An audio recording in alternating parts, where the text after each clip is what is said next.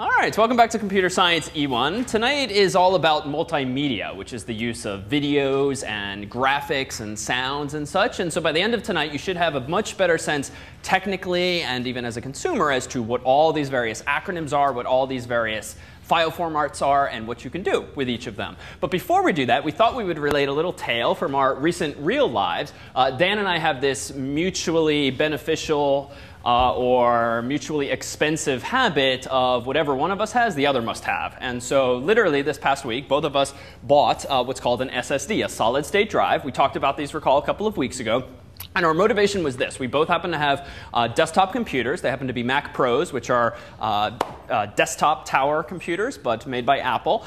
And they're both pretty souped up already. They've got 2 processors, each of which has multiple cores. We have gigabytes worth of RAM. So far as upgrading goes, there really wasn't all that much room for improvement until Dan, unfortunately, started Googling and got me thinking.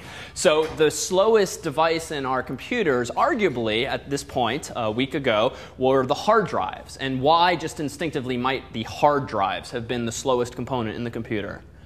What's interesting about hard drives that might make them slow? It's possible because it's harder to change. It's harder for them to be changed as it is opposed to software, which is okay, harder for them to be changed, but arguably everything else in my computer is already hardware, and it's not that easily changed either. But not a bad thought. What else?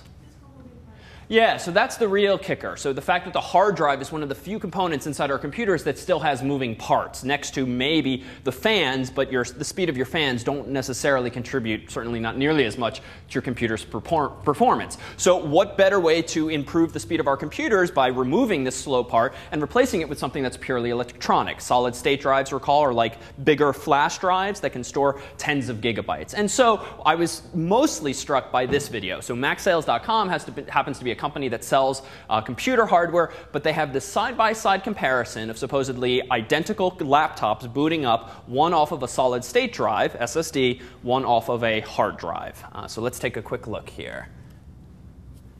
Do we have audio on mine? Seems not. Come on. Well, what they're talking about is can we get this going? Come on.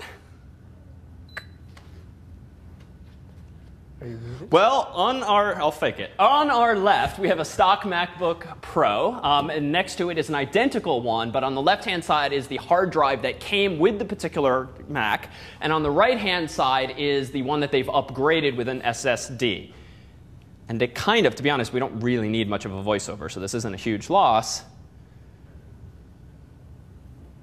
Still booting. This is just Mac OS, the operating system that's been installed on it. Notice on the right-hand side, a couple of applications just launched by default. Essentially, they dragged Photoshop's icon or a couple of programs into the startup items folder so that it would boot the moment the computer actually booted up. And these are decent modern computers, right? Maybe a year or so old. And there we go. I mean, it feels deathly slow, but arguably, if you went home tonight and booted up your own laptop or your own desktop and sat there with a stopwatch, odds are it'd be closer to the one at left than to the one at right for a variety of reasons, not just because of the hard drives, but this was compelling. So like $200 later, did my computer have a solid state drive? And it was actually a fair number of steps, but most of it was available online, or if you two have questions, just instant message Dan when you have them.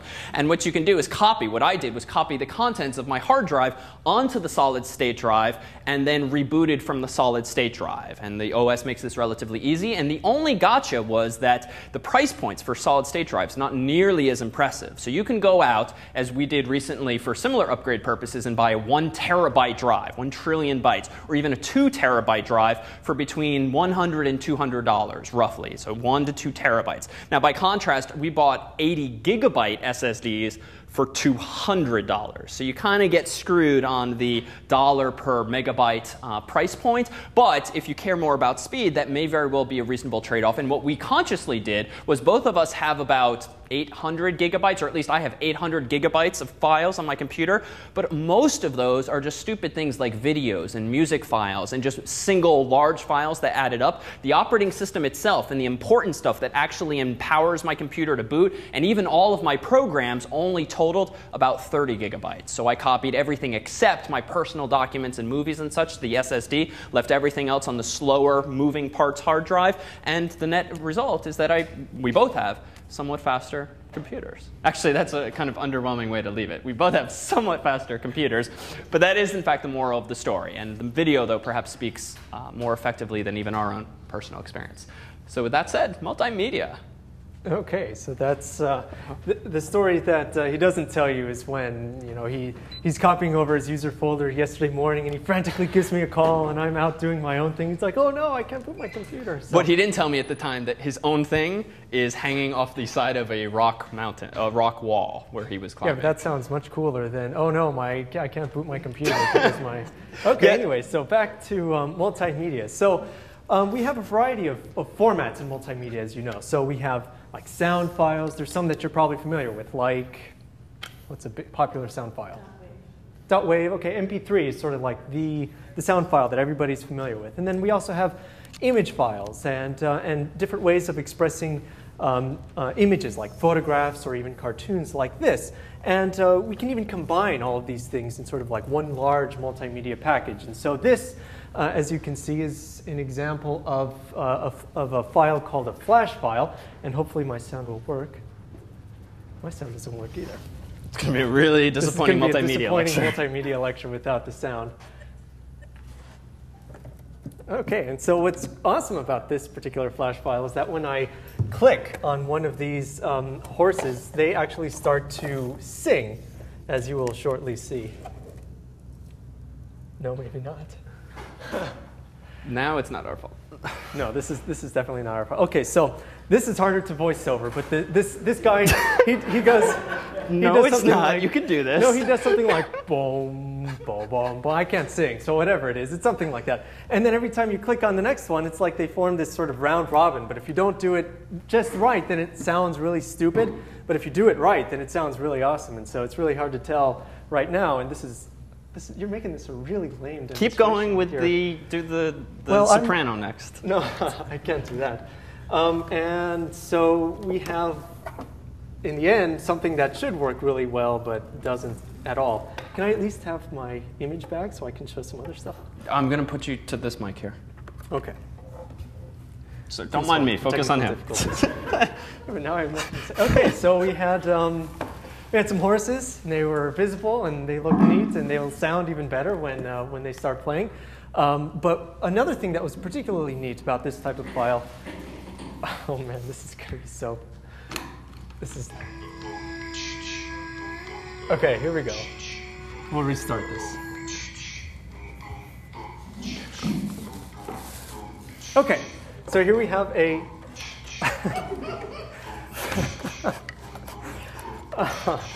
This is total crap, isn't it?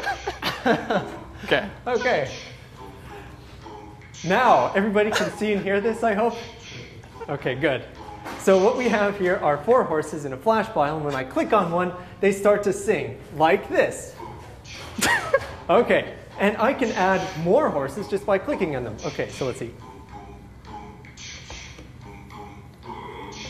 Okay, so now we can get this sort of nice thing going with all of these horses. I missed that one, but whatever. Okay, but one of the neat things that's about this that I want to point out isn't the fact that they will sing us a very nice harmony, but that one of the aspects of this particular file is that we can actually change its resolution. And one of the things that you'll notice is that no matter how small or no matter how large it is, it still looks sharp. Like normally when you take an image and you make it bigger and you make it bigger and you make it bigger, what happens to it? Yeah, it grades. It becomes something that's called pixelated. So there must be something going on here that separates this particular type of file from others. In fact, in this case, in a lot of flash files, except for the video files like you would find in YouTube and some of these other sites, have a graphics format that's known generally as a vector format. So in other words, there's different types of files. There's ones that we typically know of as being photographs. So something like this, which is just sort of a typical photograph. And a photograph is not a vector file. You can't make it larger, and you can't make it infinitely larger, and you will get sort of the same sharp image. And what an image file is then, or what a photograph is typically called a bitmap or a raster file. And this, if you try to zoom in on one of these, so this is just zoomed in from a very small dot up there, is that you can see each of the individual pixels that make up an image. And so a typical photograph is going to be this format. This is typically what you would see whenever you download a photo or whenever you are looking at a picture online. It's just a two-dimensional array, basically, of all of these pixels. It's just a big table, you can think of it, that has a bunch of rows and a bunch of columns. And each cell here has a particular color. And each of these colors, in combination, when you view them at a distance, will make the overall image that we see here. Now, vector, though, this was designed for an entirely different purpose. This was so that you could just make, using mathematical formulas, instead of just defining in, say, a table, you could define, say, a circle very easily using a mathematical formula. And then the computer would know, okay, if I'm zooming in on this circle, zooming in and zooming in and zooming in, then I would know that, you know, even if I zoom in on this very tiny portion here, that it will still look like a portion of that circle that I'm viewing there. So there's a variety of ways that we can make these same sort of bitmap images. So vectors, that's a little bit more difficult. You can't go out, you can't use a digital camera, for example, to be able to take a vector image. Usually this is something where you require a fancy program that's able to, where you are able to define each of the vectors, and you are able to define each of the shapes that will, in combination, make up a vector file. Now, but photos are typically made through digital cameras, and this is something that's you're probably a lot more familiar with, and it's very close, the relationship, a one-to-one relationship between the sensor in the digital camera, what actually captures the light and what actually creates the image, and the end result that we have here. So in a digital camera, we have something that looks very similar to this. It's just on a very, very small scale. It's just an array. It just has a bunch of rows and columns that are pixels. And in combination, when they capture the light, they're able to make then the final image, the final digital photograph from this particular camera. And in fact, as an aside, these things called pixels, you can see them if you have a flat screen TV. How many people have flat screen TVs these days? So if you walk up close tonight, perhaps with no one looking, and put your eyes literally like an inch or so from the screen, when you're up that close, if the TV is big enough, odds are you can start to see this pixelation. Everything will look quite blotchy, and that's because what you're seeing are many, many, many little squares that compose that picture. So multimedia, more so perhaps than some of the domains we've looked at yet, have so many different file formats. And just in layman's term, what do we mean by file format? How would you describe this to a friend? What's a file format? Okay, so with how it's saved, right? So Microsoft has a file format for documents. It's called the .doc format, or the Microsoft Word format. Excel has a file format for spreadsheets, and there's all sorts of different file formats. And what that means is that the bits that compose that file are just laid out in a certain pattern, a pattern that Microsoft mandated looked like this. Well, in the world of multimedia, there's so many different formats because this world, perhaps more so than a lot of domains, is constantly changing and arguably getting even better. And this has been popularized by things like MP3s, as you may know, and iPods, because all of us probably in our pockets right now have some kinds of multimedia on their cell phone or on your desks right now in the form of laptops. So just so we have kind of a lay of the land and can pick and choose as we proceed tonight what to focus on, can you recall the names or acronyms for any particular file formats for graphics? Okay. Okay, so PSD, which stands for Photoshop document, Photoshop being a very popular commercial program for making graphics.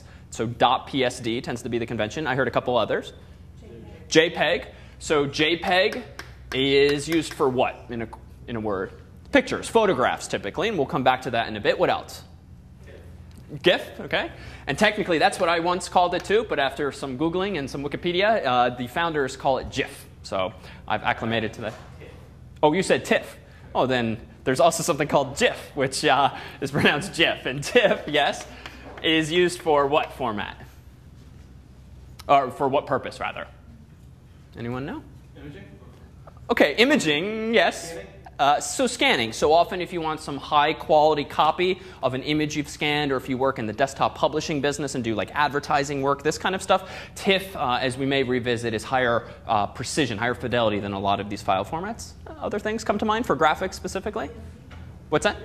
BMP, yeah. So BMP, any of you who have a PC, at least a few years ago with Windows 95, 98, and XP, might have booted up your computer for the first time and seen those rolling hills and the beautiful blue sky. Well, that was just a graphic in BMP format. And this word actually perfectly describes what Dan alluded to there pictorially. A bitmap is just a map, something that goes left to right, top to bottom, of something, in this case pixels, little dots. So in fact, if you look up real close to that computer screen, you might very well be able to see those bits or those pixels as well. All right, so besides graphical file formats, what about video file formats, which are increasingly common these days thanks to YouTube and the like? What are MOV for QuickTime. So MOV happens to be the file extension, but this is otherwise known as QuickTime, something from Apple. If you download movie previews from Apple, trailers, these kinds of things, they're very often, but not always, in QuickTime format. What else? AVI. So another file format for video is AVI. If you ever have edited videos or imported them from a camera years ago, odds are it would be ripped in this format, though yet others are possible these days. Other file formats for videos. Yeah. OK. WMA is actually for audio. MV. So WMV for video is a Microsoft technology for video. And you had your hand up too? MP4. So MPEG-4. There's a whole bunch of MPEG standards, one of which is MPEG-4. Many of you, most of you, probably know of its predecessor, even though it was really an audio format. And even that's a bit of a white lie. MP3 is a file format for audio. And technically, it's MPEG layer 3, but never mind the numeric distinction. Unless we be going a bit fast for these right now, realize we'll come back and tease some of these apart. The goal is just to toss it all out there and figure out what we'll focus on. Anything else for video formats? Who's visited YouTube before? All right, so what are the file formats used there by default? Yeah, so Flash is a technology that Dan just showed us in the form of these horses. And even though they happen to be animation, cartoon-like, Flash can also be used for video content. And if you've actually watched videos at computerscience1.tv and streamed them, so to speak, where you're not downloading a whole movie file and waiting 20 minutes for it to download, but you start watching after just a few seconds, you're streaming a file format in what's called Flash. All right, and just to round out the discussion before we turn things back over to Dan, what about audio? Well, we already mentioned MP3. Someone with iTunes, what does iTunes rip music by default in? And by rip, I mean copy from a CD to your hard drive. AAC. So it's a newer, purportedly higher quality encoding format, but we'll come back to what we mean by higher quality in the context of these things. Other formats,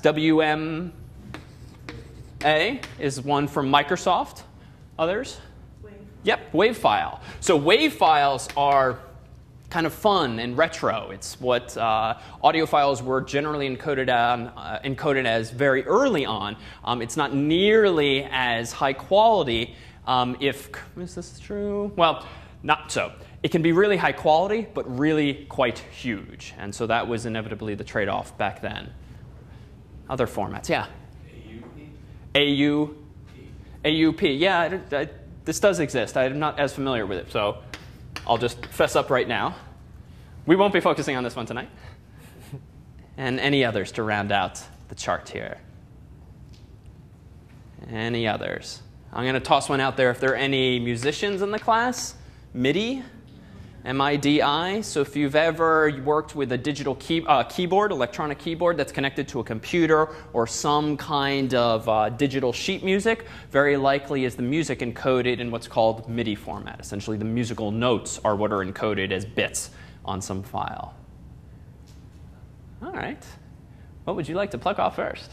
OK, so we'll go back to images, because that's what we were talking about before. So what David has done now is has made a bit more concrete some of the different file types that can actually exist. So before, I was talking pretty generally about what an image might be, but now luckily we can talk a little bit more concretely about what it is. And so each of these files will end up representing the same thing. So all of these file formats listed here are actually these raster type images, or the bitmap type image, where it's essentially going to store in some way a series of rows and columns that in the end will make up a rectangular image. And it's important to note that all of these, though, have different encoding schemes. So in other words, they're stored, or they're written onto the hard drive in a different way.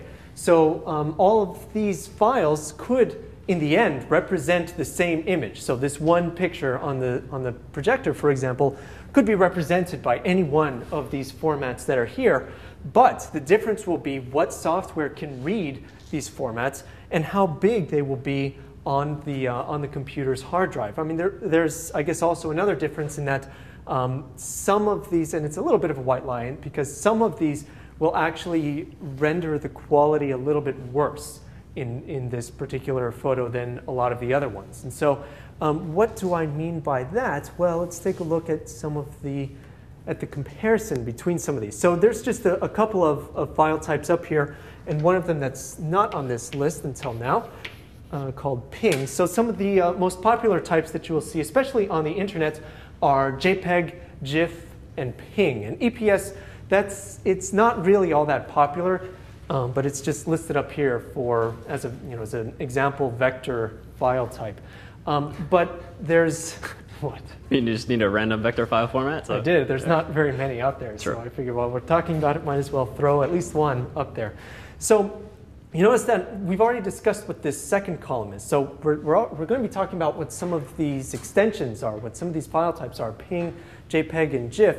We've talked about the types. So all of these are mostly raster formats, and the ones listed on the board are all raster formats. But we haven't talked yet about some of the compression. So this is where all of these file formats will actually differ in a very, very big way. So some of them, like bitmap, for example, is actually not compressed at all. So that means that on the hard drive itself, the raw ones and zeros, the raw bits, represent each individual pixel. So if you have a file that looks like this, that's 1, 2, 3, 4, 5 pixels wide by 4 pixels down, then you're going to need about 20 bytes in order to represent this image on a computer screen. And that's fine if we're only talking about an image that's this big. But if we're talking about an image from a digital camera, so these days digital cameras have measurements in megapixels, which means how many pixels they're actually able to capture. And you typically see, like 8 megapixels, 10, some of them even have ridiculous numbers like 16, 32 megapixels. That means that it is 8 million megapixels, or 16 million megapixels, 32 million megapixels. And when you think about it in terms of this, that means we have a lot of pixels to deal with horizontally and vertically. And so when we're storing this data on the hard drive, if we were to use, say, the bitmap file format, which is uncompressed, then we're going to be storing a really unreasonably large file. So in this example, if we were talking about an 8 megapixel image, so there's 8 million pixels, how many megabytes or bytes or kilobytes would we need in a bitmap to store that one image? Approximately, yes. It does depend on how many bytes per pixel, but if we just go the easy route and say 1 byte for every pixel. Yeah, so it's going to be about 8 megabytes. And that's in the context of all of these other multimedia types, that's really very large. So a typical MP3 file might not be that large. So an entire song that's 3 or 4 minutes long might only be maybe 3 megabytes or 4 megabytes, just as an example. And so representing one image in bitmap that's uncompressed is not going to be a very efficient way of doing this. So that's where a lot of these other formats have come in. So most of the other ones are compressed, which means that even though the image, the end result of the image will look the same, on the hard drive it will use far fewer bytes. So GIF, for example, what they will do is try to encode, they'll try to figure out what colors are the same in a particular row, just as an example, and then it will compress all of that down just to make it easier to write to the hard drive, and easier in terms of the size of the file. So we can very easily make then a file that's much smaller than some of these other ones. But there's an important distinction when we're talking about compression for just about every file type, and this applies to more than just images. This can apply to video and also to audio as well, that there's two types of compression generally. There's a lossy type and a lossless type. And so if we have, say, a lossy compression type, that means that while we're compressing this data, while we're making it smaller to store on the hard drive, we're throwing away some bits. We're going to be making some assumptions about what this should look like, what the end result will be, and the end quality will not be exactly the same in a lossy compressed file than the original file. And we'll show some examples of this in just a little bit. But by contrast, lossless compression means that it's making the file smaller, but it's ensuring that it's exactly the same in the end as the original file, as the original image or as the original sound file. Lossless means that it can be an exact replica once you've decompressed it, once you've taken that compression, and once you've removed that compression and gotten the original file back, it is the original file. So I propose, if you can toggle over to this screen, that these two national flags, one of Germany, one of France, can both be compressed pretty effectively. So just intuitively, why might this be the case? Why, if these are represented as grids of pixels, as Dan's drawn on the board, can you likely compress these somehow? Use fewer bits than one per every pixel. Yeah? A lot of the pixels are exactly the same. So you could just say this for the pixels between here and here. Good. So a lot of these pixels, as best we can tell from the colors, are exactly the same. And according to this diagram of pixels, where a graphic is just a grid of pixels to the left from the right, and then from the top to the bottom, well, the naive way of representing an image, which is pretty much what this guy, bitmap, does, is says from top to bottom, left to right, this pixel is black, this pixel is black, this pixel is black, this pixel is black, dot, dot, dot. Next row, this pixel is black, this pixel is black, this pixel is black, dot, dot, dot. Next row. Then finally you get to the reds, and finally the story changes. This pixel is red, this pixel is red. I mean, it very quickly becomes tedious, but more so, very redundant. So as you've proposed, why not just say, like a normal human being would, you know, the top third of it is black, the next third of it is red, the next third of it is yellow, and that's precisely what a format like GIF does. Instead of representing every single dot with a specific byte-sized value, or 2 bytes, or 3 bytes, it summarizes the data. And it might say that the top left pixel is black, and you know what? So are the 100 pixels to the right of it. And next row, same thing. Next row, same thing. And then it does get interesting when you hit the red, but at least then you can start summarizing as well. So to be clear, GIF works in this left to right fashion and kind of waves its hand at the rest of the row if it can summarize it succinctly. So with that basic definition, which flag, Germany on the left or France on the right, can be compressed more? Germany. OK, Germany. Anyone want to disagree?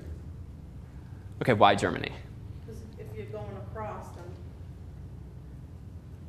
it's because it's the dot, dot, dot. You can't do dot, dot, dot for the blue because it changes into Good.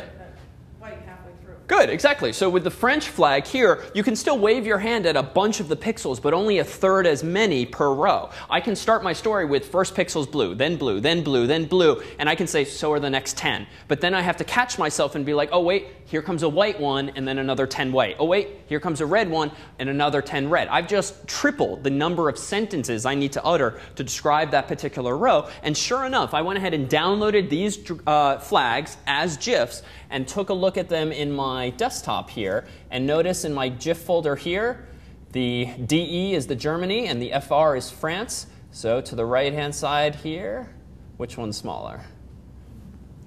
Indeed, the Germany flag is smaller because we can use fewer bits to represent it. So to be clear, that's all that compression is about. It's about representing generally the exact same information, but more succinctly, using fewer bits to express the same information. And so based on Dan's quick definition a moment ago, is the technology that GIF uses to compress graphics in this way what we would call lossy, information is lost, or lossless.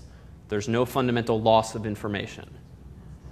So lossless. You're not sacrificing quality. This image is not getting blurry just because I'm waving my hand at the color of the pixels in the rest of the row, because by the summary I've given, I can still recover 100% of the original information. I'm just expressing it more succinctly. So this is in contrast to another image file type that's extremely popular online. The JPEG file type is actually a lossy compression technique. And so this gives us a fringe benefit of being able to compress an image to a much smaller degree, or rather to compress it to a much greater degree, to the end result having a smaller file type or a smaller file than we would through a lossless image. And this comes through just the nature of an image versus, say, a flag. So the difference, or besides the contents, what's sort of the fundamental difference between this image that's up here versus the flags that we saw before? It's about obviously a lot more variety. Yeah, it's much more complex. There's a lot more variety in color, in pixels, and everything. It's just a much more complicated image. And so when we're talking about photographs, it's unreasonable to be able to apply this same GIF compression to a photograph, because it's just not going to compress as well. Adjacent pixels on a JPEG image aren't likely to be exactly the same. And to make it more general, adjacent pixels on an image from a digital camera are not likely to be very much the same. And this is true even if you're taking a picture of, say, the blue sky. There's going to be some variation even along a row or even along, the entire picture of that blue color within a blue sky. So using and applying this GIF compression just is not going to work very well. So JPEG then is around to help us compress photographs in a much smaller fashion, but the downside is that it will be a lossy compression. And in fact, depending on the quality that you actually use in a JPEG file, you will get different amounts of artifacts, as it's called. And in this case, so right now, I took this one original image and saved it twice. So first I saved it as, as a JPEG file with the maximum quality. If you've ever saved a JPEG file and you're presented with an option to choose the quality from a minimum or 0 all the way to a maximum or 100, it's this that it's actually telling, it's this that it's actually referring to. It's how much you're willing to sacrifice in terms of the quality in order to get a very small file. So on the left, we have a JPEG file that's representing as the best quality that it possibly can. So we get a very sharp, pretty good image. But on the right, we can see what happens if we use some of the highest compression available through JPEG, or the lowest quality that's available. We've thrown out a lot of the detail, and one of the things that you'll notice is that it seems to be divided into blocks. So you might notice that there's blocks of about 8 or so pixels by 8 pixels that in the end make up the image. And so it's more difficult for us to describe the compression behind JPEG because it's much more mathematically complicated. In fact, frankly, it's just, I don't even know, I couldn't explain it all to begin with. But we can already see something of what's going on. It's making assumptions about an image file in entire blocks of pixels. And so if we decrease the quality in an image, we will actually lose quite a bit of quality in the resulting file. So a compression file type, or rather a lossy compression file type, is good in that we can then have a very reduced file size in the end result, but it's bad if you are not sure what you're doing and you will get some quality issues like you see here on the right.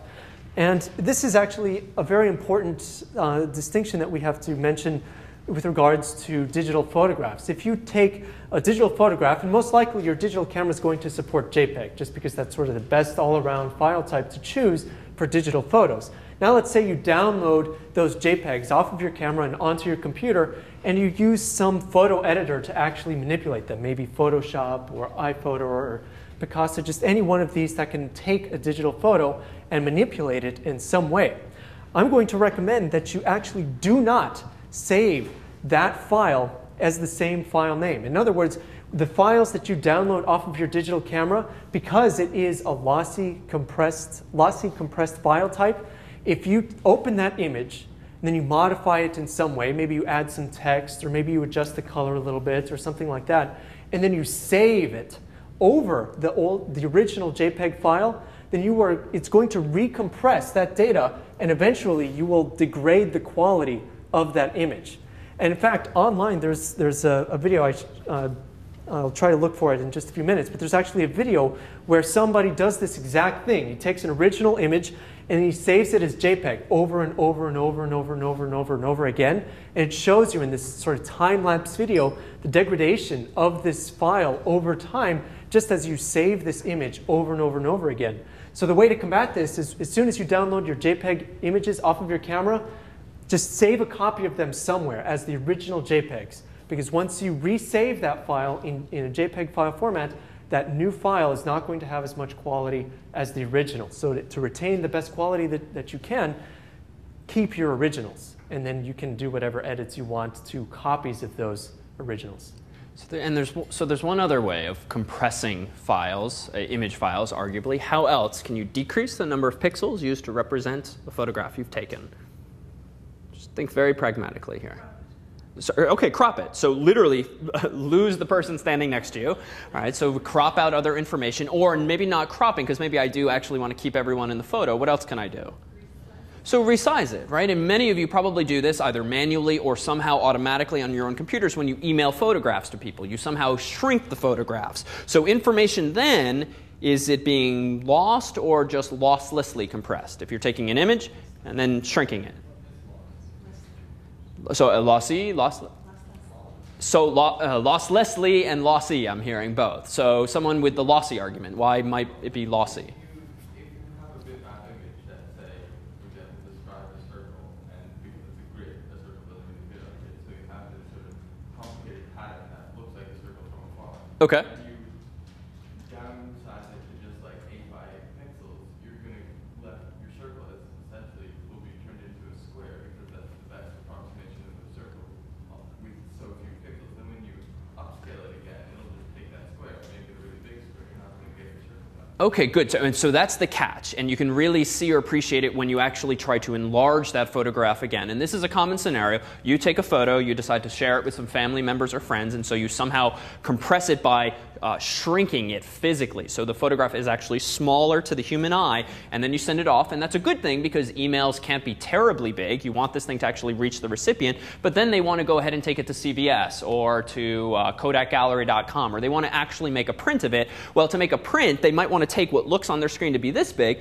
and actually make it a 4 by 6 or an 8 by 10 or maybe even something larger. So even though you've made it smaller and it looks okay perhaps to the human eye, you then have to take that same image and effectively stretch things out horizontally and vertically. And as soon as that happens, you start to run into this reality that everything is still a grid. So to make an extreme example of this, suppose that your photograph is terribly small to begin with. It's only 4 pixels total, 2 on the top row, 2 on the bottom row. Who knows what this is? It's not going to be a photograph, certainly. This is really just a small dot. But how would you go about shrinking an image like this that's just 4 pixels?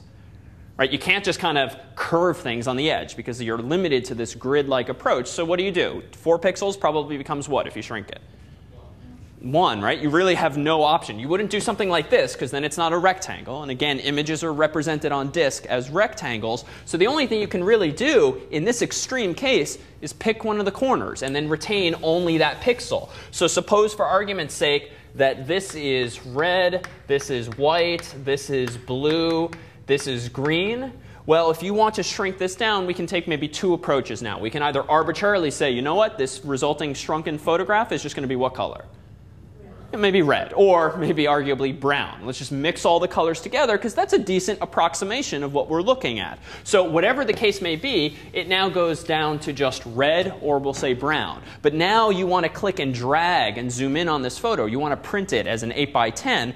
What can you now do? Well, you can stretch this thing out so that it's 4 pixels again, but I apparently have no recollection now of what precise color was here, what was here, and what was here. Either I just don't know, and all I know is red, so my resulting enlarged image is now entirely red, which was not my original picture, or if I've simply kind of blended everything together as an approximation, now I have not 4 red pixels, but 4 brown pixels. And though this is an extreme case, this does testify to the reality that when you compress a photo by shrinking it, by decreasing its resolution, the number of pixels horizontally by the number of pixels vertically, you do have to throw away information, at least if you're using the JPEG format and aren't just throwing away information that's redundant. In this case, we're clearly not throwing away information that's redundant because there were 4 unique colors there. So how do you mitigate this? And this has happened to me, right? I've had to answer questions from people where they've been emailed some photographs from a wedding someone went to. And for pragmatic sake, they had to shrink these photographs so that they'd fit in the email, send them off to family and friends. Then they want to go to press with them. So if you try printing a photograph that's been shrunk for the sake of transport via email, what's it going to look like when you print it out at CVS or wherever? It's going to look grainy. It's going to look splotchy. If you've ever looked at old photographs, we were just in a restaurant the other day where they had lots of flair on the wall, where they had these old photographs taken of strangers. Well, they made them huge to fit the sort of style of the restaurant. They looked awful. And it's not because the people looked awful back then, but it's because they took what were probably small and back then not very technologically sophisticated photos and made them 5 times their size. Well, it's the same reality these days. Even if you try doing this, even if the photograph was taken with a $300 camera, doesn't matter if you've lossily compressed that photo by throwing information away. So what's the ultimate recourse? Once you've lost information in the image, how can you print a really nice glossy photograph out of it? Or you could make it very small, sort of wallet-sized photos, and show people that. That's reasonable. It will look okay.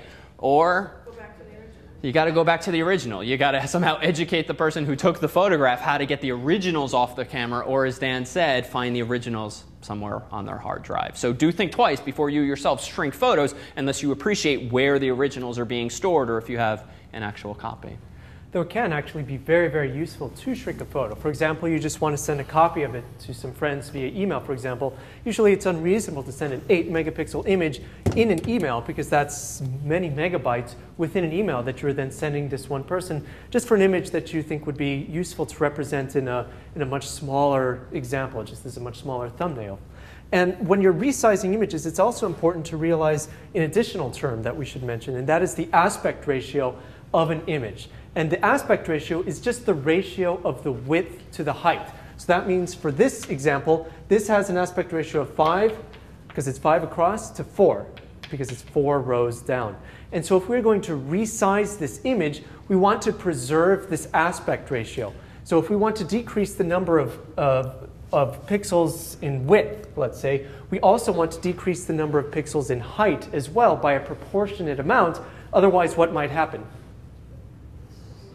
Yeah, we'll distort it in some way. So if this is a picture of a person, for example, we'll make them appear too thin or too wide, for example, just depending on how we are stretching it. So when you were given the option to resize, it's important to maintain the aspect ratio. And usually there's different terms for this. Sometimes they say maintain proportions or preserve aspect ratio or something like that. But so long as you keep that option checked, when you resize your image, which can be useful for a variety of reasons, then you will be able to make sure that you don't squash or squish or do anything to them, to the people or to the contents of your picture that you don't want to. So I actually happened to find that one video that I was talking about before. So just to remind you what was going on, we had an image, and if we save that same image as a JPEG file over and over and over and over and over again, we will actually decrease the quality of it because JPEG is a lossily compressed format. So every time we save it, we're losing just a little bit of quality. And you will notice that this actually, it takes a while for this to happen. In this case, it took 600 saves in this particular file. But if you want to preserve every last piece of data that you can, then you want to make sure that you prevent this from happening by maintaining a copy of it. So we can already see that the image is degrading. It's becoming pixelated. The colors are becoming off a little bit. This is just through the nature of JPEG. And to go back to what David was talking about before, if we had saved over this original file and we'd saved over it and we'd saved over it and we'd saved over it, there's no way we can go back to the original. We've thrown out that data. That data is now gone forever, and we have this really horrible looking image from something that actually used to look pretty decent at the onset. And why might you eventually hit a plateau? So with the extreme there, when the cursor was all the way to the right, at some point you can't just conceptually whittle an arbitrary graphic down smaller and smaller and smaller and smaller while still maintaining its size and get it down to just 1 bit. Right? Because that would be crazy talk. If you could take any image, compress it to just 1 bit, because then how would you know what bits it decompresses to in the other direction? So this image here, what strikes you about it? Why might it be increasingly hard to actually squeeze more and more bits of savings out of this image? Maybe recall a sophisticated word from science back in the day, like entropy. Maybe that's a key word. Or what else? Well, OK, let's take a step back. Can we go to the ugly one? Describe this in a word. Don't say entropy. Abstract, OK, that works. What else?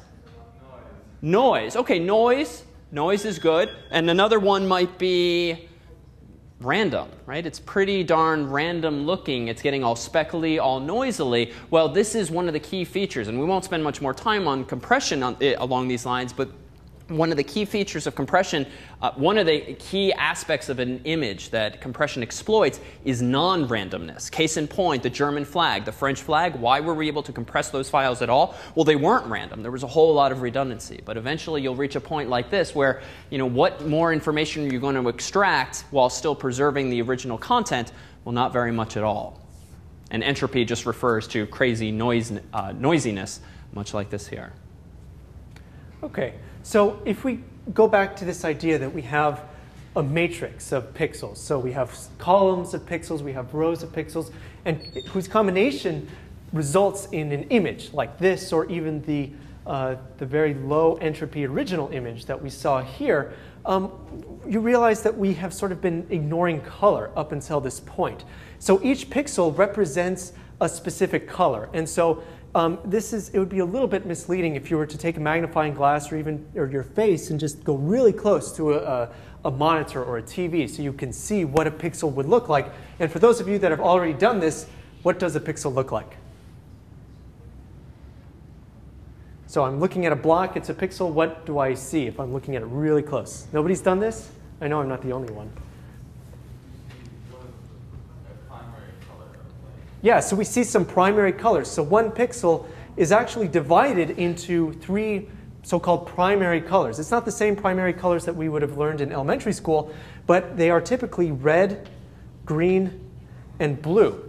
And so with the combination of these 3 colors, a red, a green, and a blue, they can make any one of the colors that we would see here. All of the blue pixels in the sky, or any of the, let's see, where was that other picture?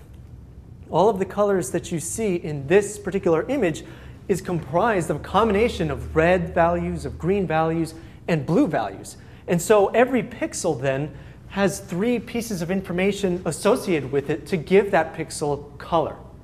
And so the quantity of color that we have here is given by something called a bit depth, or a color depth. And that defines how many bits or how many bytes we're providing to a pixel to define how much blue we have, or how much green we have, or how much red we have.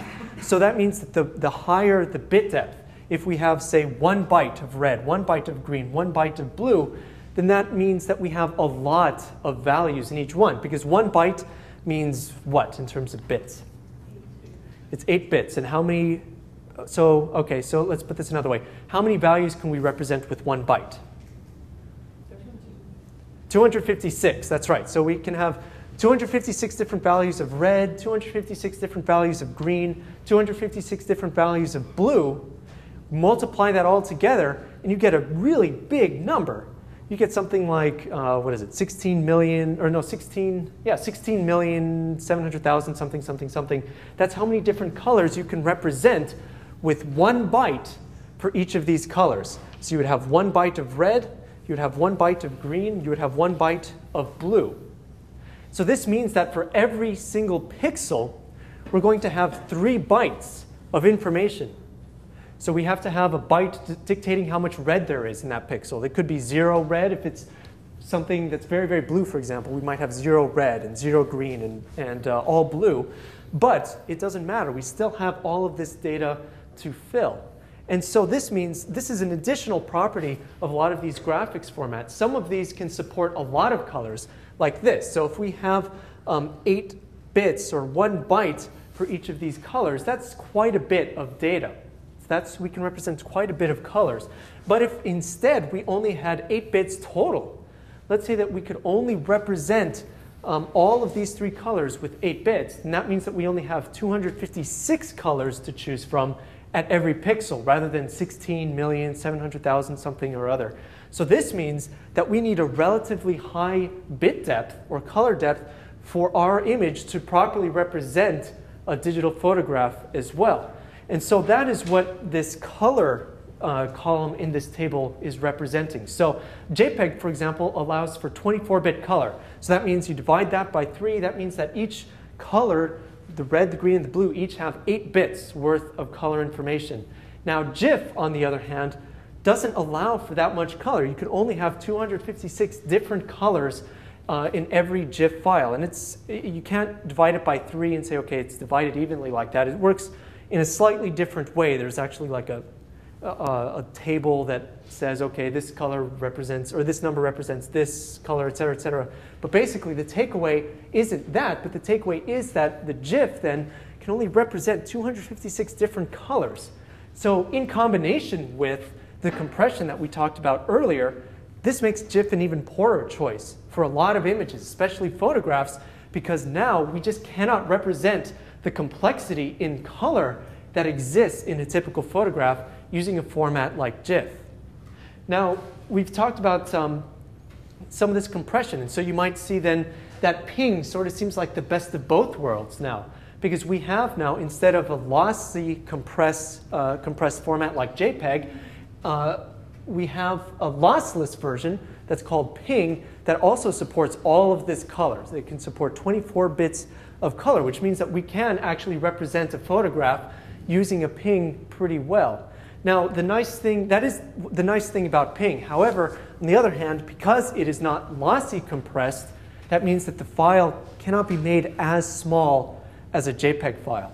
So for the same image, the JPEG file will be smaller, the ping file will be bigger, but you will have this sort of lossless compression because of the ping. And there's this one other detail, as suggested by this alpha column, that will actually become quite relevant in a few weeks when we dive into web design. So there seems to be this gotcha right now if all of our images are necessarily rectangular. For instance, if my image is a JPEG and it's a photograph of someone, that photograph might look, something like this. Well, this is fine if you don't mind seeing the background that person's face or whatnot was actually silhouetted against. But on a web page, or really in any graphics project you might work on, sometimes it would be nice to actually put that face in front of a different screen, a different scene. So much like a green screen in TV. Or you might just want to have, some kind of color behind their head so that you have a solid white background, solid black background. In short, you want to remove this background entirely.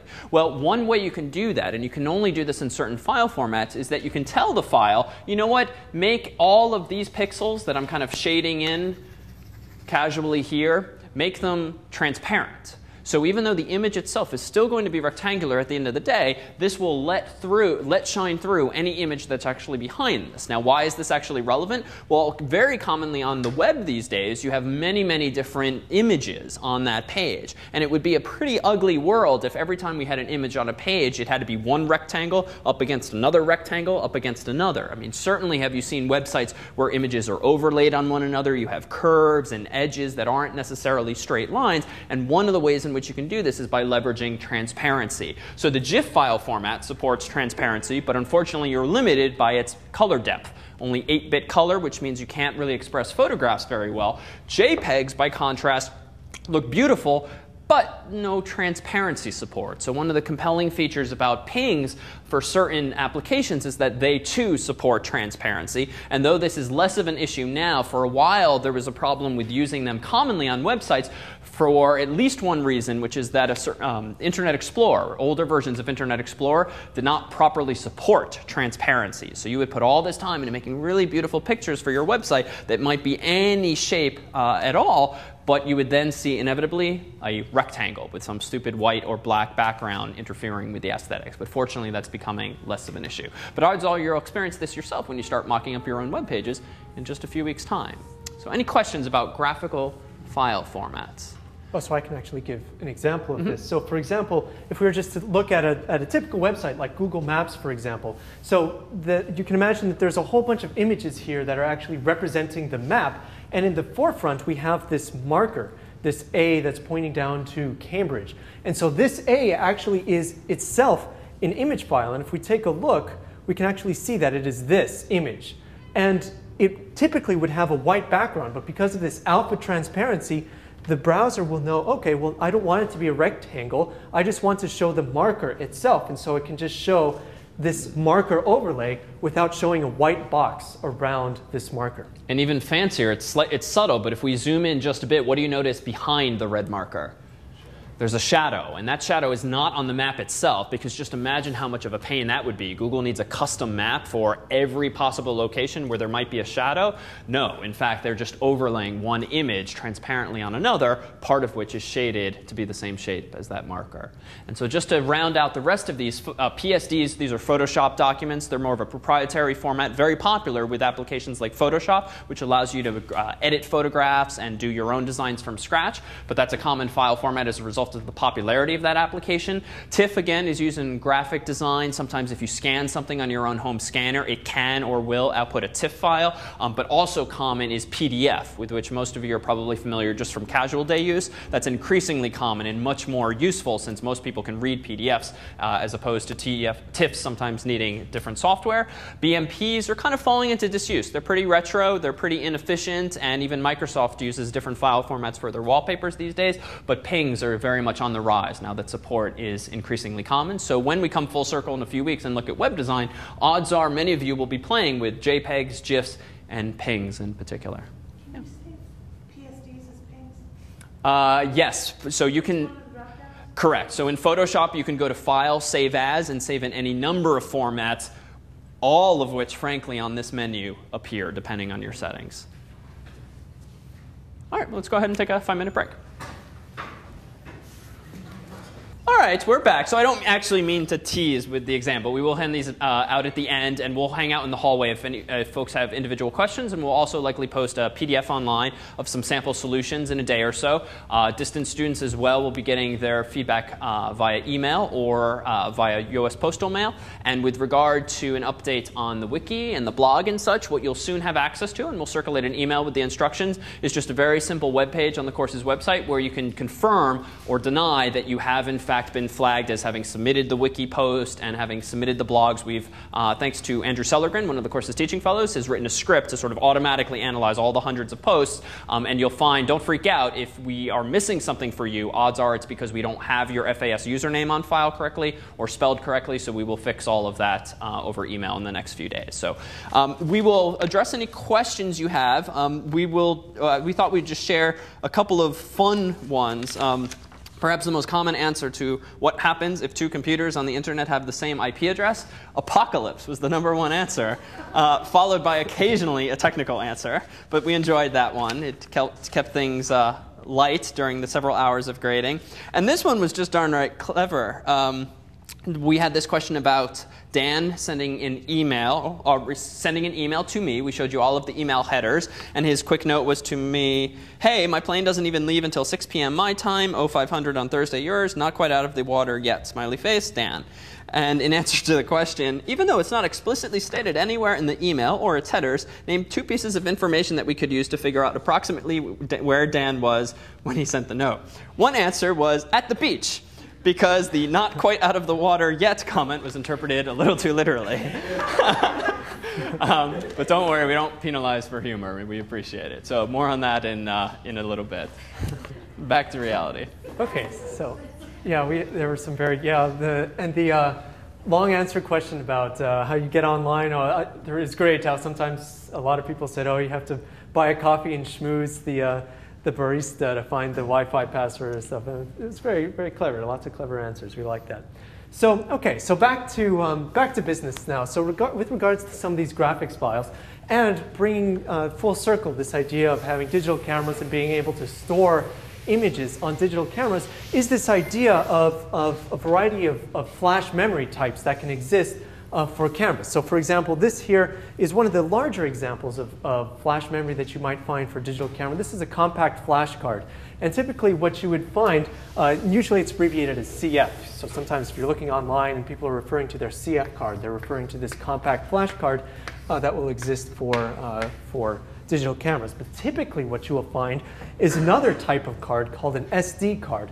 And these are a little bit smaller, and all of these cards, though, are just a type of flash memory. It's sort of like a simpler SSD, but it's much, much smaller, and they usually actually have quite a few gigabytes of capacity. In this case, this wasn't an 8 gigabyte compact flash card, and this is actually pretty old. And I was too lazy to take out my digital camera and take out the 16 gigabyte one, just because I could very well have said this was 16. But they have a whole range of very, very large capacities that you can store these file types, now erased, but JPEG, for example, or whatever other file types your camera might support. And typically, in order to download the information that's found on one of these cards onto your computer, just in case it wasn't clear, they usually have a couple of options. You can connect your digital camera directly to your computer using some USB cable, for example, or whatever cable, data cable was provided to your camera, or what a lot of people also tend to use are adapters. So this is a CF card to USB adapter, for example, where you're just able to put in a variety of different cards into the adapter and use that just to put that card directly into your computer and be able to download images. And this is pretty useful if you have just one camera, for example, but you have multiple memory cards, and what you want to do is be able to continue shooting. So you fill up one memory card, you're able to download data to your computer and put in your clean memory card and just continue working without having to deal with any of that, without having to format it, to erase files, et cetera, et cetera. Now there's other types as well. A lot of them have now luckily not been in use for very much anymore. Sony has their own sort of proprietary one called Memory Stick, and a variety of variations of that that refer to its size. So the original Memory Stick was actually it's very, very literally the size of a stick of gum, and it had that same sort of that's the same sort of proportions as a stick of gum, but now they're much smaller. I think they're called like Memory Stick Duo or something like that, where they're half the size of that. And now there's Mini SD, and there's a whole bunch of just much smaller types where you are able to store this same sort of information. And nowadays, even a number of camera phones are able to have like Mini SD or some of these other smaller compact flash memory types to be able to store your photos on one of those types as well.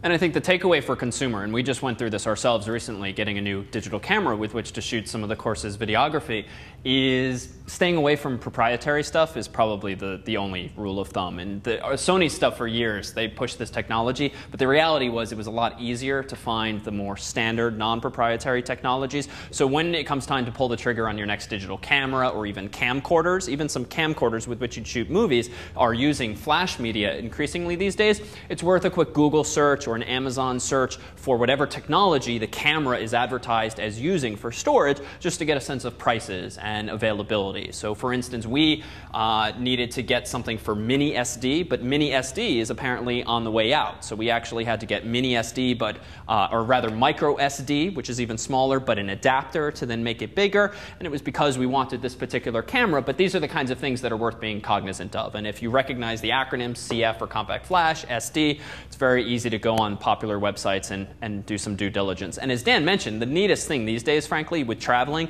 is not only how small a lot of these cameras are physically. You literally put them in your pocket, which certainly has lowered the bar to my carrying a camera around and taking photographs. You can also take 8 gigabytes here, another 16 gigabytes here, and when you fill up your camera, you don't have to worry about syncing with your laptop or getting the photographs off there or printing them. You can actually just take the card out, put in another card, which maybe costs $20, maybe $50, depending on the technology, and just go armed on your next trip with a whole bunch of these cards, as many as you feel like paying for. And just to be clear, the two most popular formats are SD and CF. SD being now sort of the most popular, well, the variations of SD, like micro SD and mini SD. And in fact, if we were to take a look at some of the difference in size, so here there's the three major versions. The SD is on the top, the blue card. The mini SD is below that, and the micro SD is below that. And just to give you an idea of how big a micro SD, this is on a US dime. So that's how big a micro SD card is. It's very, very tiny. You could easily swallow this or something bad or even lose a That's micro the first SD. analogy that comes to mind? Yeah, I mean, it is a serious problem. It puts a whole new spin on the dog ate my homework, I guess, if you're taking a digital photography class. So anyway, but there's even a variety of things that you can do with these. So for example, I take a bunch of photos with CF cards, and my computer just did not have the hard drive space to be able to store all of these photos. And what they have are basically like external hard drives. Inside of this device is a hard drive, but what it has is not only USB connection, but also some memory, some flash memory connection. So I can insert, say, a CF card, and it'll download all of the images off of it. I can clear the card and just be able to continue shooting. And this is very, very useful if you are out of the country, for example, and you're not taking your laptop, or you just don't have the capacity to be able to store all of your photos.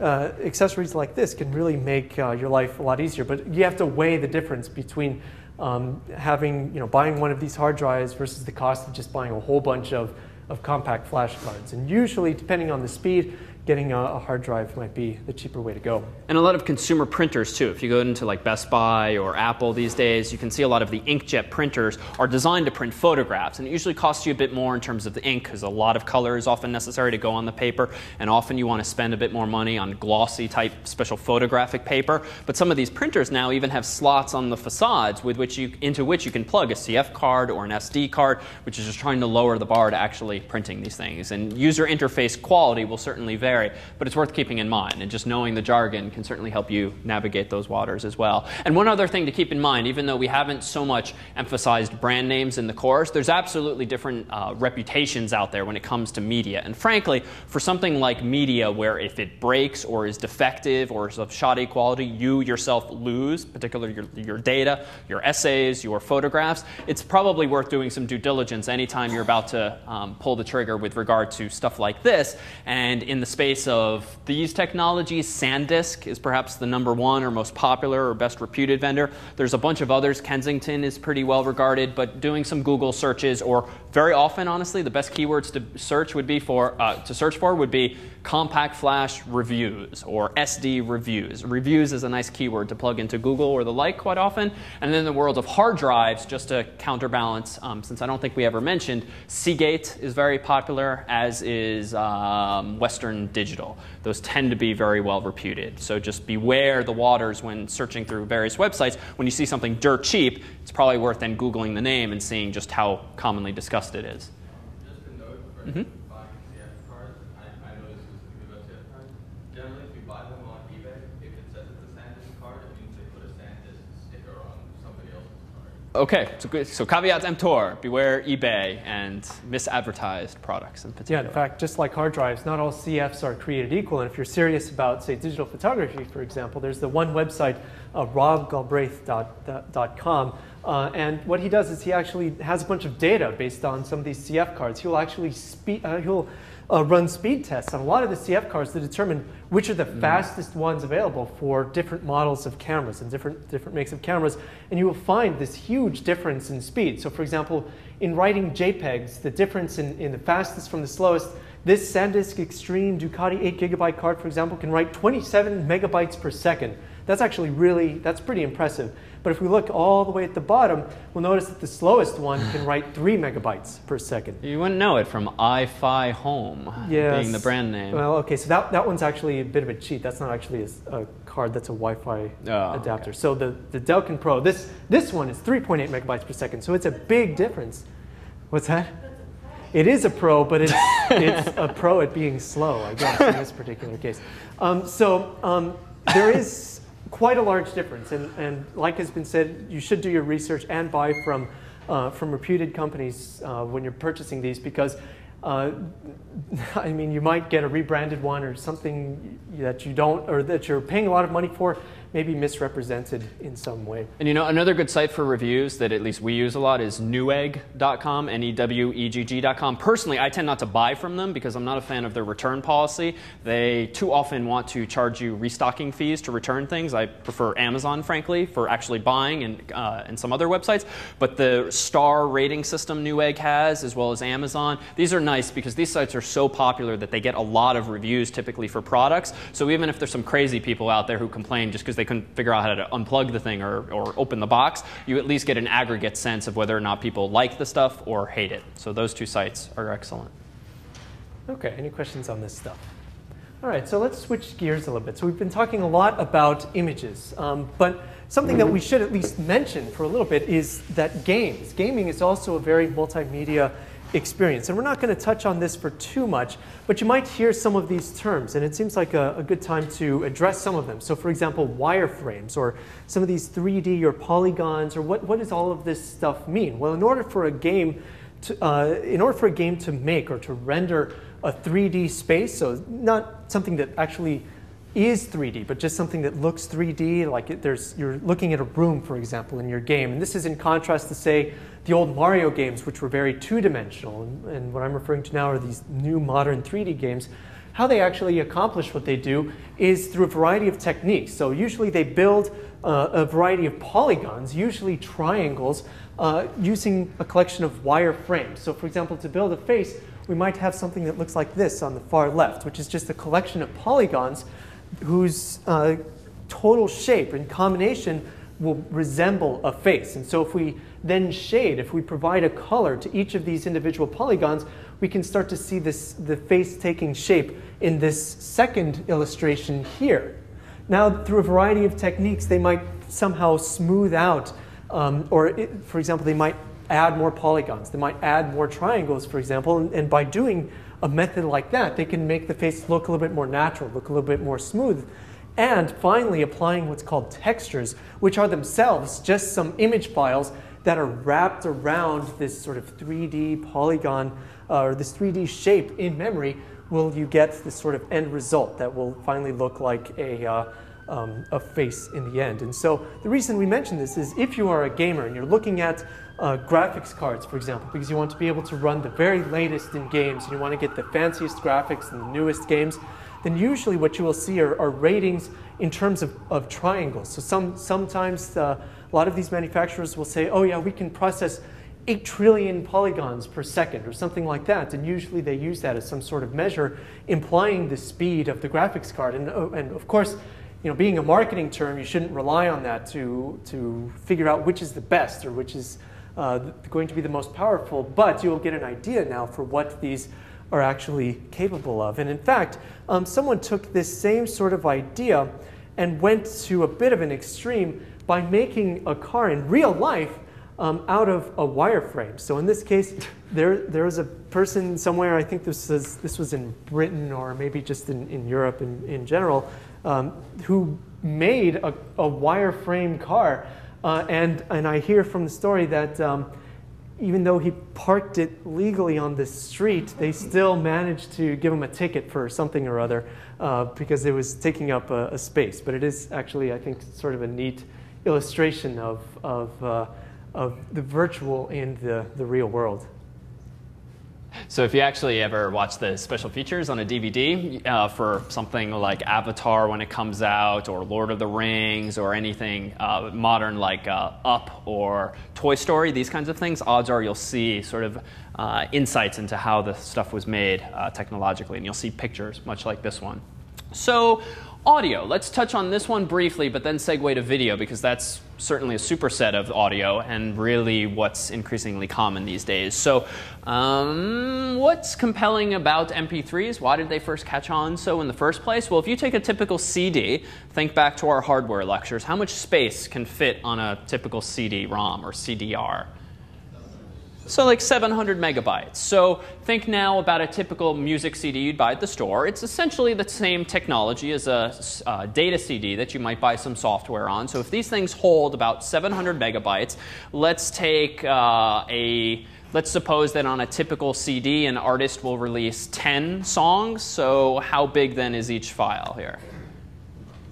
So 70 megabytes. So that suggests, assuming that artists have for 10, 20 years been filling CDs with as high quality audio as possible, each music file is 70 megabytes large. So that's actually pretty big, because even Dan alluded earlier tonight that a typical MP3 these days is maybe 3 megabytes, 4 megabytes, and that's the exact same song. So how do you take something that's 70 megabytes, a song that sounds wonderful, and take it down to an MP3, which is apparently only 3 or 4 megabytes? What could you do to the file to make that happen?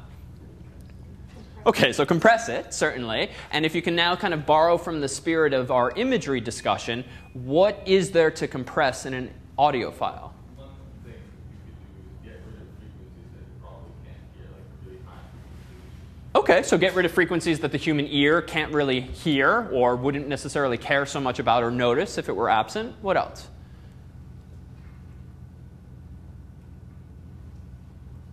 So it's really, so maybe just to keep things at a higher level, it really boils down to the quality. So a nice thing about the target audience being humans, we're not all that sophisticated a listening device. And there's a lot of range of sounds that we can't really hear or can't really distinguish. If you take an audio file and plant him in front of an orchestra and then have him or her listen to that same orchestra on a CD or an MP3 format, odds are there are certainly people among us who can distinguish this. But when the savings are an order of magnitude of bits, 10 times fewer bits to actually represent some song, that's pretty compelling. And those of you who recall when file sharing really took off in a very illegal way years ago, it was because of what piece of software? Napster. So many of you may remember this program Napster, whether or not you used it yourself. And that alone early on helped popularize this relatively new file format known as MPEG Layer 3. And it just happened to be particularly compelling because back then internet speeds weren't as fast, but they were at the point where it was pretty reasonable to download a 2 or 3 or 4 megabyte file. And my God, it sounds almost as good, dare say, as the 70 megabyte equivalent. Well, there have been a more advanced codecs, as they're called, or technologies for encoding music into different formats. And as we said earlier, Apple happens to use something called AAC, which gets really good compression, but preserves even more quality so that those audio files out there can really appreciate the difference. But the point is that you can throw a lot of information away, and humans might not necessarily care so much, especially if it means you can download that song within seconds as opposed to minutes. Now, as for these other file formats, MIDI, we said, are used often for musical instruments. WAV files were early on used for all of the beeps and clangs and chimes that you might hear when your computer starts up or when you empty the trash. And WMAs were used for a variety of purposes, sometimes when you just downloaded a song from a site that happened to use Microsoft technology. But these same principles also apply in this world here. So one of the fascinating things about video on the web these days has been the popularization of this technology, Flash. For a while, this was relegated to websites that were very pretty and beautiful and interactive, but largely animated, similar in spirit to the horses Dan showed before, but more sophisticated than that simple cartoon-like imagery. But when video support came around and sites like YouTube really picked up on this format, people were pretty struck. Because until then, there weren't as many what we'll call streaming file formats. So, and I kind of explained this implicitly before. What does it mean to stream a file to your computer in contrast to downloading it? Yeah, it starts playing immediately or almost immediately. And how might that be possible? The videos are still just as big. Exactly. So the nice thing about video files and audio files is that there's this notion of time associated with them. And most normal people want to watch a movie from start to finish, and not the opposite, listen to a song from start to finish. And you can exploit that preference by simply sending the bits from top to bottom, left to right, or in this case, from start to finish, and just sending enough bits and so-called buffering, as you recall the expression, where it's waiting and waiting, but only for a few seconds. And once enough bits have accumulated on the user's computer, can you just jump full steam ahead, start playing those bits, and granted, you kind of have to cross your fingers that what's going to continue to happen in the background more bits are going to come. If you're on a bad internet connection, you might get more buffering and the video might stall and so forth. But if there's enough of a buffer, the internet connection's good enough, this is hugely compelling over the alternative. Because even today, if you download a video from iTunes or rent a movie from iTunes, even though some of them will start playing automatically, if you want the full thing, it can take 5 minutes, 10 minutes, 20 minutes. I have a TiVo at home, and there's various services like Blockbuster and Amazon Unboxed, as it's called, associated with this. It's really annoying, frankly, because I'll have to wait sometimes 20 minutes to download the video just to start playing it. And now, granted, we're all a bit spoiled, because a few years ago, it'd take at least 20 minutes to go to Blockbuster physically down in Porter Square. But when you sit down these days, your popcorn is already popped, and you just want to say boop, boop, and choose the video on the screen, and then have it wait for 20 minutes to download the entire thing. It's frustrating, at least relatively speaking. So I'm about to go off in a bad tangent, so no. Take over. I think most of us are still distracted by your TiVo sound. So, all right, so there's a variety of codecs and file types that can exist for videos as well. And so codec is really just a fancy name for a compressor or decompressor. And so what's interesting, though, about each of these file types is that it doesn't necessarily, it might, but it doesn't necessarily imply a codec. And in other words, each of these file types are literally just a container. So you can think of these files as being like a box. So for example, an AVI file might just be a box that has within it, packaged within it, an audio file and a video file. And sometimes there might be more than one. And an example of this might be, let's say, if you were to look at the raw files on a DVD, for example. Now, a DVD, you might have more than just the movie and the soundtrack. You might also have like the director's commentary, for example, or other languages available as well. And this sort of hints at this idea that one file can have multiple versions. So you might have the default, and this is very typical. You would just have a very typical like video within it and an audio within this file, and then you would watch both at the same time. But there is this ability to have multiple versions of it. And this is important to realize because as soon as you start looking at a lot of these formats, you'll realize that there's codecs associated with video that aren't necessarily tied to each of these. So for example, there's something called H.264, which is a codec that's used usually to compress high-definition video. So typically, when you, if you go out and you buy like a new fancy Blu-ray, for example, it's typically encoded in H.264. Now, any one of these files, or actually a number of these files, like QuickTime, AVI, and even MPEG-4, are just containers. They can contain within them a video that's encoded in H.264. But it doesn't have to be. It can be something else as well. So there's an older version, H.263. Or, for example, what DVDs are in, MPEG-2, not to be confused with MPEG-3. This MPEG-2 you just have to know it by context. When we're talking about DVDs, MPEG-2 refers to the video rather than the audio file. So it's not the audio, this is the overall video. And a number of these formats, and there's others as well, these are just some of the more common ones, some of these can actually be within a QuickTime .movie file, for example, or a .avi file.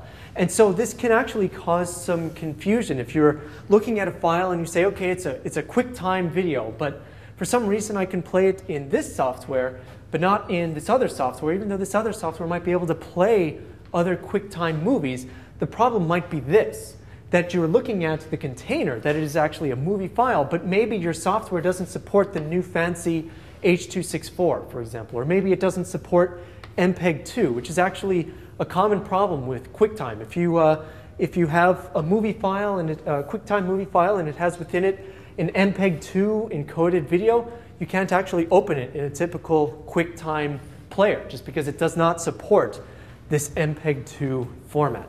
So it's just this additional layer of abstraction. So we just have a file that's named one of these things. And indeed, Flash Video, a .flv file, is typically encoded, the video is typically encoded in H.264, just as an example. Nowadays, when you download an iTunes HD movie, that's a QuickTime movie, but it's encoded typically in H.264. So it's encoded with this codec. But it's just that the container file, the file that contains this video, might be any one of these file types. And the relevance, well, if you've gone to the course's website to watch one of these videos online for several weeks, you've noticed that there's a Flash link, there's Flash plus slideshow sometimes, there's QuickTime, and there's also MP3. And that does assume some degree of savvy with what these file formats mean. And it turns out that QuickTime itself can be streamed. You can certainly start sending the bits and let them play online. We happen to take the approach that if you click the QuickTime link, it's a really nice quality version. It downloads the entire file to your computer, which might be useful for what reasons? Right? Streaming isn't necessarily a given. Sorry? So you can watch it again. You don't need internet connectivity. We've certainly had folks who want to download it to go on a trip somewhere or just go on the train and not want to have to deal with having to have internet access.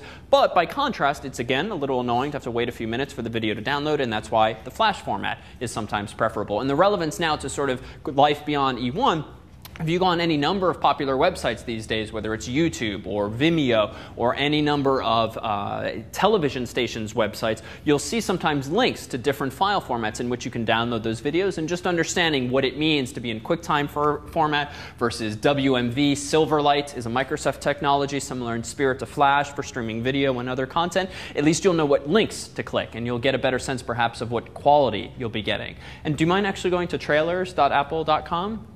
What I thought I'd point out, too, is that you often have choices over what quality video to view. And often the burden is put, at least right now, on the user. I think within a few years, computers will be smart enough in general to figure out what quality should be sent along the wire. And in fact, there have been certain video technologies that can figure out what quality to send you. But if we go ahead and pick, say, the Alice in Wonderland link here, so Apple's website's kind of fun to waste time on because they have really high quality movie trailers. But if you click on not Watch New, but the arrow, notice these options here. So there's some numbers in parentheses next to the parentheses here that mean what? Like, what link do I click?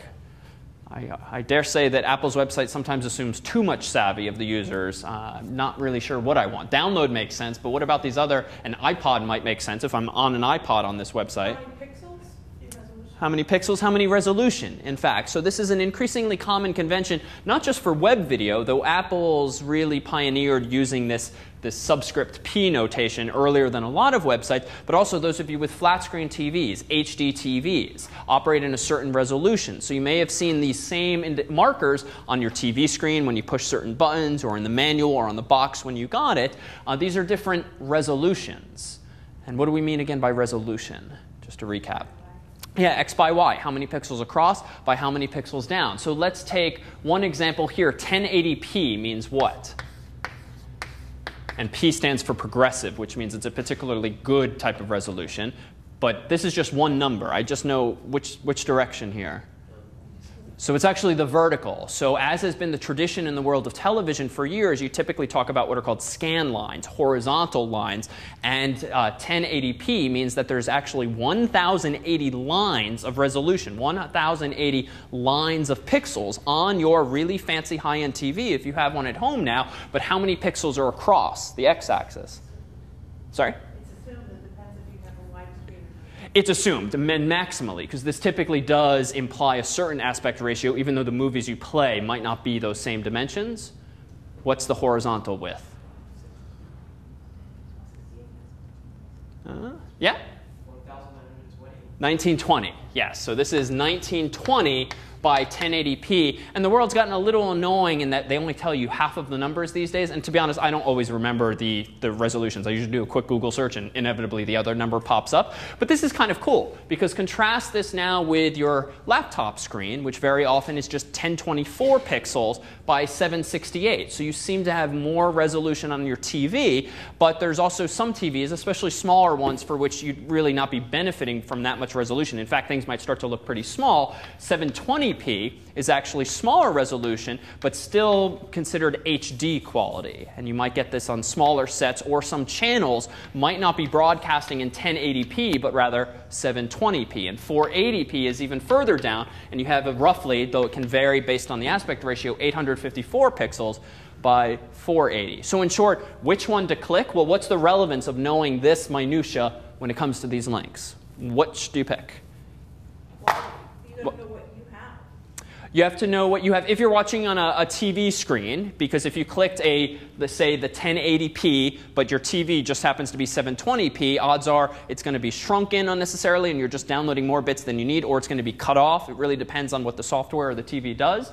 But what's really the relevance? What should govern what link you click now, assuming you don't want to download, you're not on an iPod, you have to choose from the 3 numbered ones. How fast do you want it? What's that? How fast do you want it? Yeah, how fast do you want it? How much time do you want to wait while it buffers? Because a bigger file, 1080p is 58 megabytes versus 720p, which is only 38 megabytes, versus 480p, which is 13 megabytes. And that might be tempting. Wow, only 13 megabytes, and I can watch the trailer, but it's going to be a little smaller on your screen. And so it's just a trade-off, and you'll know best. Unfortunately, this is kind of a stupid decision to have to defer to the user these days.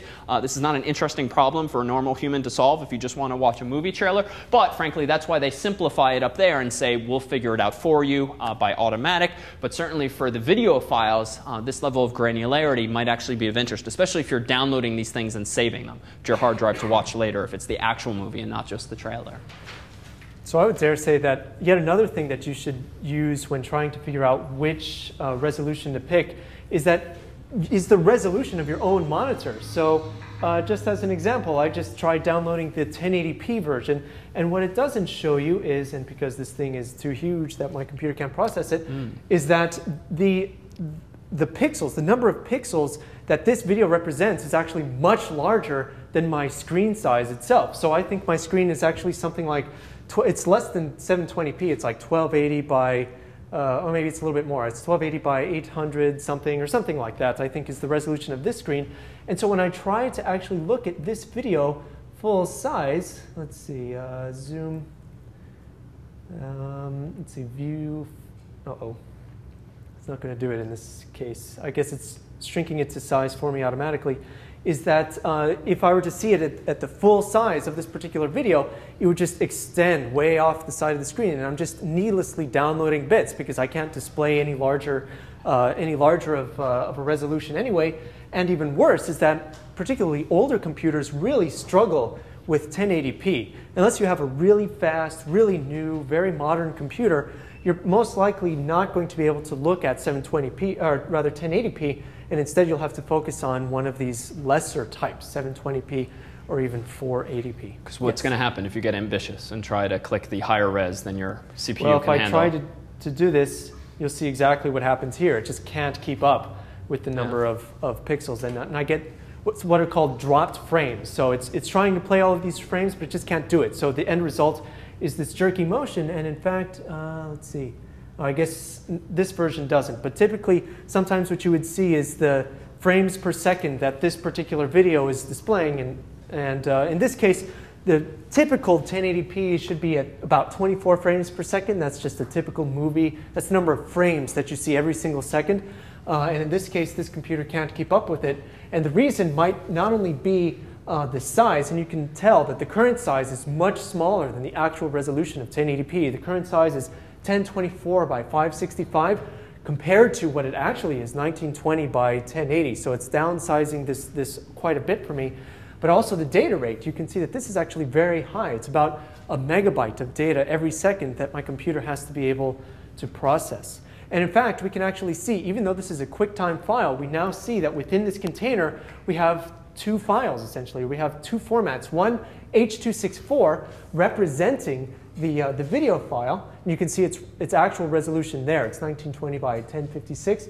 And the sound file is encoded in AAC, 2 channels, which means it's stereo, and then also just the measure of the frequency available here. And in fact, if we take a look at some other examples, so like if we just take a look at, say, an iPhone, what an iPhone is capable of playing, now we can tear apart what a lot of this actually means. So if we take a look at the audio playback, for example, we can see that it supports AAC, which we actually talked about earlier. Protected AAC, that's the proprietary format that Apple has for downloading at least older music files. No longer, I think, do they have the protected AAC format. A variety of MP3 file formats, and WAV, AIFF, just some of these other file formats that we've actually seen mentioned before.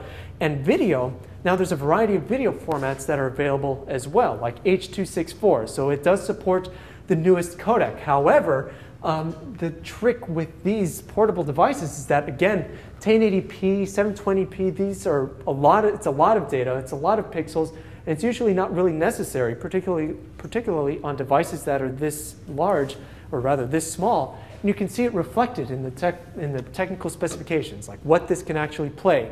So yes, even though this can play H.264 video, it can only play up to 1.5 megabits per second. So that's the bit rate for this video, and at a maximum resolution of 640 by 480 pixels.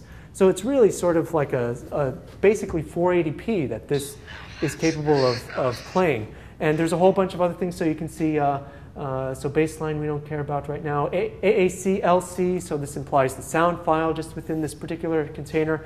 And we can see some of these other formats as well. M4V, MP4, MOV file formats. These are all those containers that we had mentioned just a little while ago in reference to some of these file types. And only because it's so neat and because I think everyone should have one, I thought I would just show one quick demo here. You won't be able to see the screen very well, but I can crank up the audio. This is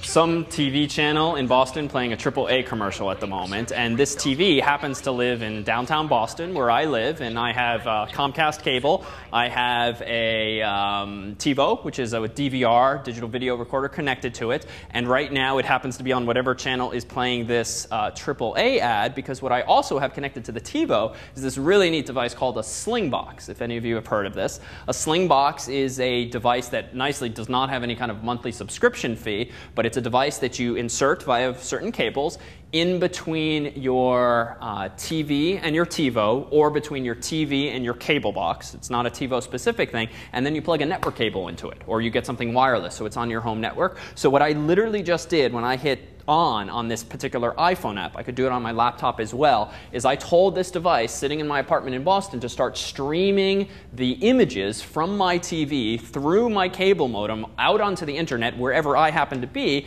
My iPhone at the moment has an IP address on Harvard's campus, or now you can do it over 3G, AT&T's network, and this was literally my TV. And if this didn't blow your mind, this is a very underwhelming commercial. It would be more fun if it were an actual TV show playing, but it could be.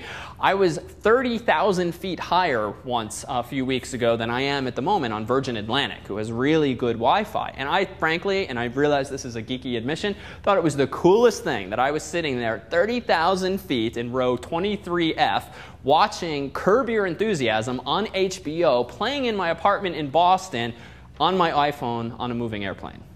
So relevant only insofar as this is relevant to multimedia today.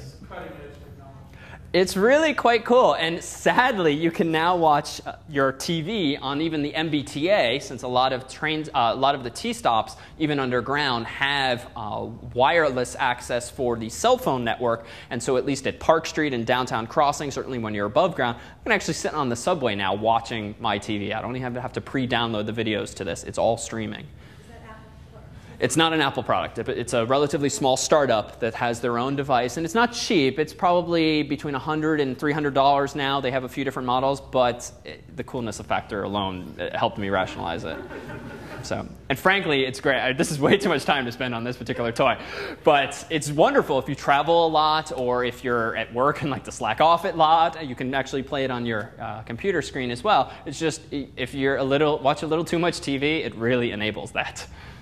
And actually, one of the neat things about broadcast TV, particularly HD, is that it's encoded over the air in a very typical format. It is actually encoded in MPEG-2 in an MPEG-2 codec, which means that if you have a very simple adapter like this, for example, this is one company produces this product called an iTV, and you can connect it to your Mac, and you can connect an antenna to that, and you are presented with software that literally lets you watch TV on your Mac. And even better, it records the show on your Mac. And so you can use this, and you can actually watch TV very much in a similar way, but you can have the actual file that made up that TV show on your own computer. So you can watch, for example, Craig Ferguson on your computer from home. So I guess while he's watching Curb Your Enthusiasm, I'm over here watching Craig Ferguson. And it's actually a really neat thing to be able to have this on your computer, because then now that it's on your computer, you can do a variety of things with it. So this software will, for example, re-encode for iPod or iPhone-friendly formats. So you can have it on your own iPod or iPhone while you're out traveling, for example, or you can watch it from afar, or you can even share it within rooms. And it's just a really neat sort of technology that now there's this collision between computer video formats and actual broadcast formats that are used to play these TV shows over the air.